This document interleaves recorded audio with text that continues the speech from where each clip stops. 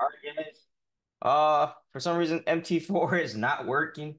If you guys find a way to get it to work, let me know. But I might have to switch over to MT5 and send the signals from there. So that won't be till later. But let's go ahead and talk about what we're going to be doing for the Forex analysis.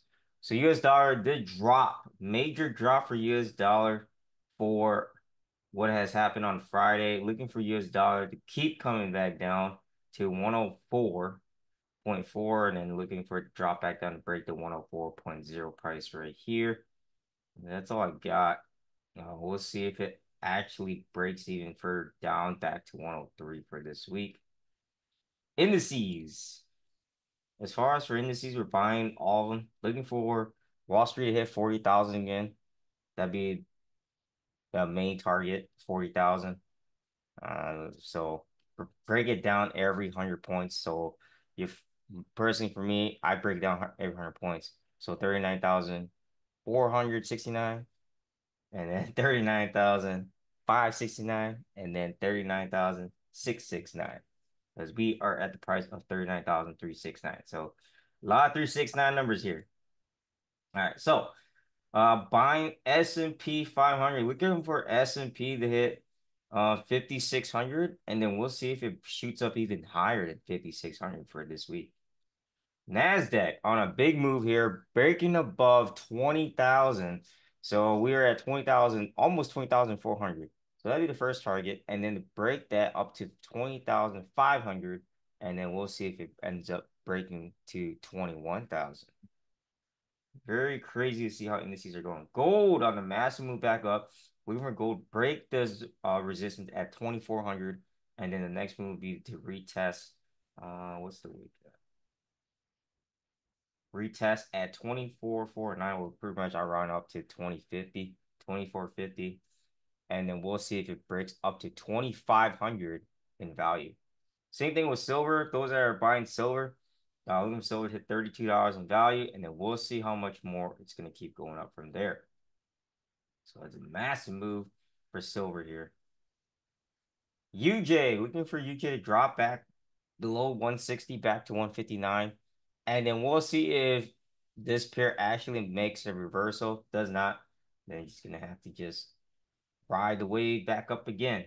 Overall, this pair is still on an uptrend. So don't get too caught up on this. UK, looking to sell UK back down and break 136. Now there's a lot of support here at 136 on the weekly. If it does not break 136 below that, then just be well aware of the consolidation of where this there's a lot of consolidation between this price zone. So pay close attention to this pair. Okay, looking for useless to break. We're gonna be selling this pair back down to 80. Hold on. I don't want to sell it back down. Cheap. First target, I'd be looking at 89.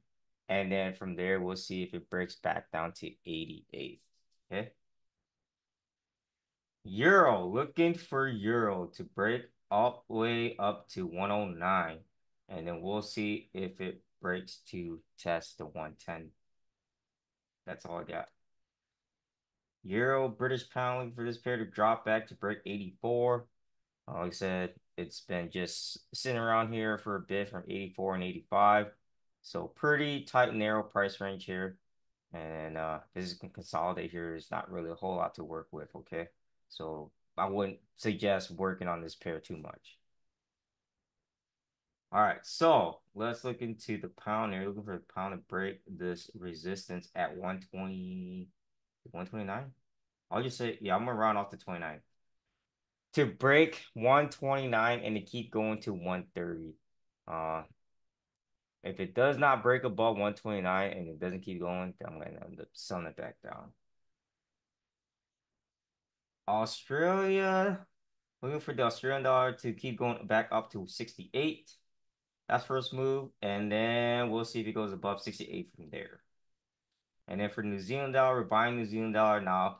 Obviously, it closed at the same resistance price. So this pair has just been off tangent so much. This is like not the greatest pair to work with for this summer.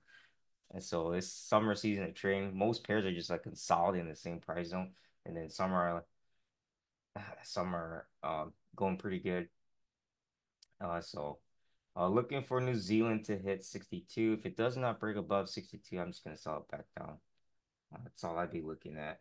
Because like I said, there's so much resistance right here on the weekly. Other than that, Fed Powell, Fed Chair Powell is speaking. New Zealand's got their rate statement Tuesday. Um, French Parliament elections, they've been happening for this whole week. What else we got? Fed Chair Powell speaking on Wednesday, Tuesday, Wednesday. Oh, Yellen's speaking on. Oh, interesting. Okay.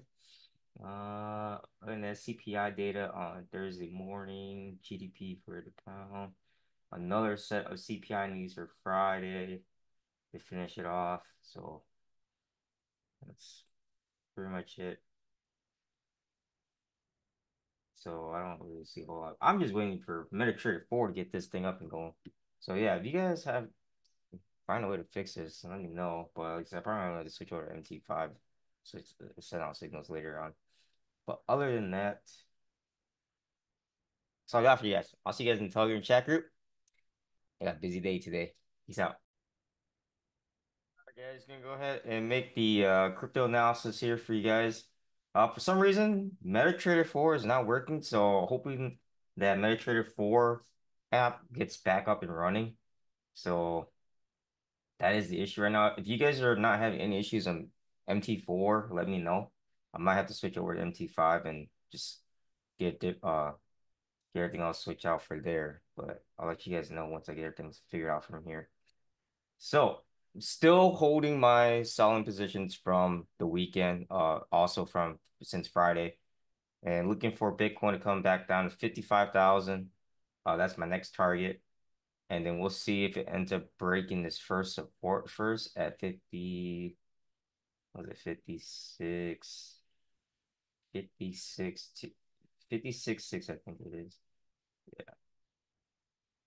Breaking this daily support at 56.7. That'll be the next target here. Selling Ethereum, looking for Ethereum to drop even more, break support at 2,800. That would be the next move here. It's already dropping pretty nice over the weekend. Like I said, I'm still holding on to the solid positions. So just bear with me once I figure things out with MT4 or MT4 doesn't work out, then I'm going to switch over to MT5. So that is the other case as well. Let's see here. Litecoin. Looking for Litecoin to drop back to $60 in value. And I think that's all I'll be shooting for. The bottom was 56 here on the wick here. Let's see. Shiba looking for Shiba to come right back down to retest the support at 1458. And then the final move would be come down to 1269 back down here at the wick, at the candle wick. All right, so let's talk about Dogecoin. Look at Dogecoin drop back to 10 cents in value and break below 10 cents back to 9 cents. And then Ripple,